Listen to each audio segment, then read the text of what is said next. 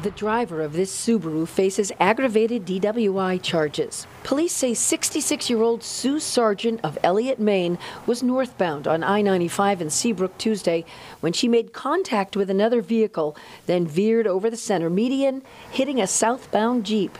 27-year-old Michael Hoffman of New Jersey was thrown out of that vehicle and died.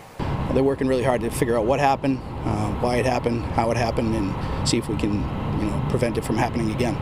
It's not clear if or how much difference a guardrail in that median would have made. There aren't many along 95.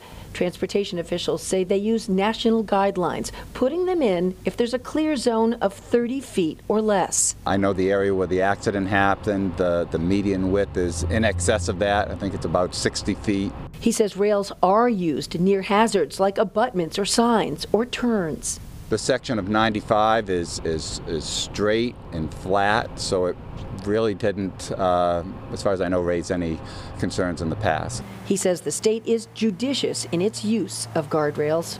We don't necessarily know how many may have veered off and recovered and came back. And if there was guardrail there or guardrail at the edge of pavement, that can be as much of a hazard as not being there. So.